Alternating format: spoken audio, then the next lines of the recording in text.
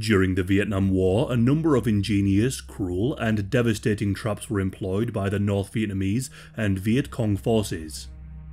Unable to match the military capabilities of the United States, the North turned to rudimentary, effective, and utterly terrifying ways to incapacitate and kill enemy soldiers. In today's video, we will look into some of the types of traps used and the devastation they caused, and in some instances, still cause to this day.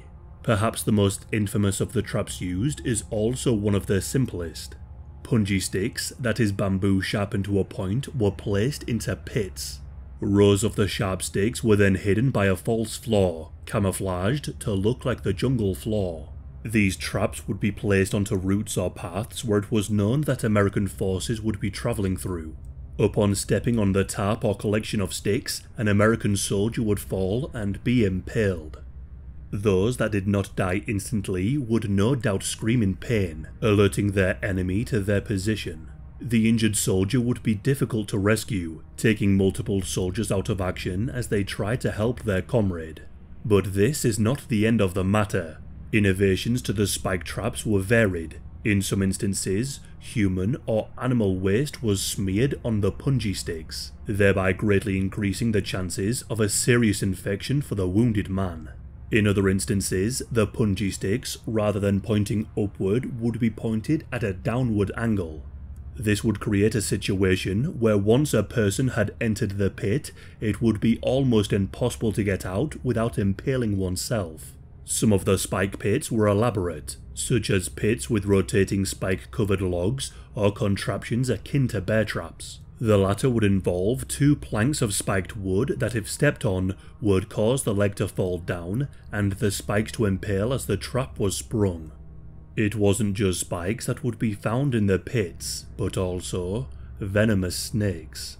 The bamboo pit viper was commonly used, often hundreds at a time, left for unwitting troops. A person falling into the pit would disturb the already agitated and hungry snakes, causing many to attack the unlucky soul.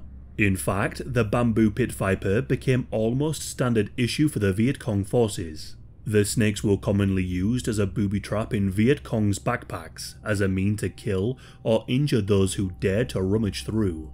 These vipers were also used in the labyrinth network of underground tunnels used by the North Vietnamese forces and were often tied to the walls as a form of guard. Another simple and cheap to make trap was the mace. This would be made from either a wooden or dried mud ball with a number of spikes protruding. The mace would be suspended and held in place with a tripwire. Once triggered, the gravitational force would come crashing down onto the unsuspecting soldier. A similar device was the bamboo whip. Rather than using gravity, the bamboo whip exploited the tensile strength of bamboo. On one end of the bamboo pole would be a number of sharpened spikes. The trap would be held in place by a tripwire and could be placed at varying heights. At lower levels, the spike could impale and cripple a person's legs. At higher levels, the whip would be able to pierce a person's neck or chest.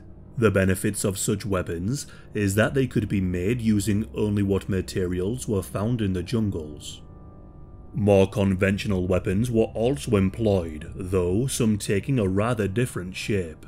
The grenade in a can, as it sounds, involved two tin cans and usually two grenades. The safety pins on the grenades would be removed before being put into cans, in a way that would hold down the striker lever. A tripwire was then fastened to each grenade and the device placed along paths, usually hidden in trees. When the wire was tripped, the grenades would be pulled out of the cans, causing an instant detonation. Not only would the shrapnel from the grenades be sent flying, but so too would be the metal fragments from the tins. All manner of landmines were employed by the Viet Cong. One of the simplest and perhaps hardest to detect was the cartridge trap. It was in many ways similar to the pit traps, only far smaller, making it ever harder to spot. The cartridge trap would be formed by a single round of ammunition set with a nail underneath. The nail acted as a makeshift firing pin. A board would be placed over the hole so that when stepped on would cause the victim's foot to cause the bullet to fire. In many instances, the bullet would tear through the foot, disabling the soldier. If a larger caliber of bullet was used, it could be fatal. More conventional landmines were also used, supplied from the Viet Cong allies in China and the Soviet Union. But French-made mines from the earlier First Indochina War and repurposed American mines too were used. Such mines proved devastating against American forces, with around 64,000 soldiers killed or injured by landmines during the war. The effects of landmines, however, would last long after the war. Still to this day, mines planted by all sides kill indiscriminately. Between the landmines and other unexploded ordnance, over 100,000 casualties have been recorded, with around 35,000 killed. Then there is the cost involved in removing landmines. It is relatively easy to plant a landmine. It is far more dangerous and costly to remove it. And the presence of Agent Orange residue in the soil means that uncovering the mines can sometimes result in exposure to the deadly agent. The Viet Cong and North Vietnamese forces had little hope in fighting a more conventional war against the United States. Vastly outgunned, the communist forces utilized all manner of traps to hinder the American forces. By crippling soldiers with brutal traps, the effect on morale and the resources expended in rescuing injured soldiers was how the Viet Cong could measure success.